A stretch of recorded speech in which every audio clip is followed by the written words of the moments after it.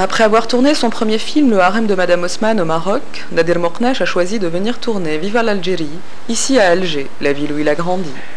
Similitude entre les deux productions, la présence de Biyouna qui est en train de devenir l'actrice fétiche du réalisateur.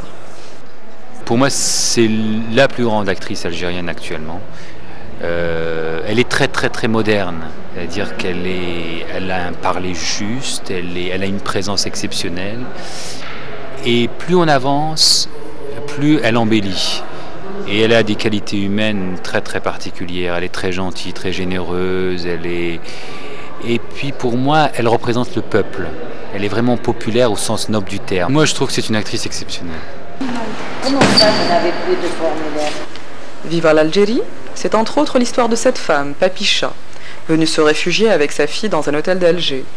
Elle y vit bercée par la nostalgie d'un passé heureux d'artiste. Aujourd'hui, Papicha est confrontée à l'administration. Premier obstacle, le planton incarné par Fawzi Saïchi. Le film de Nadir Moknache est en fait une coproduction algéro-franco-belge, déjà labellisée par l'année de l'Algérie en France.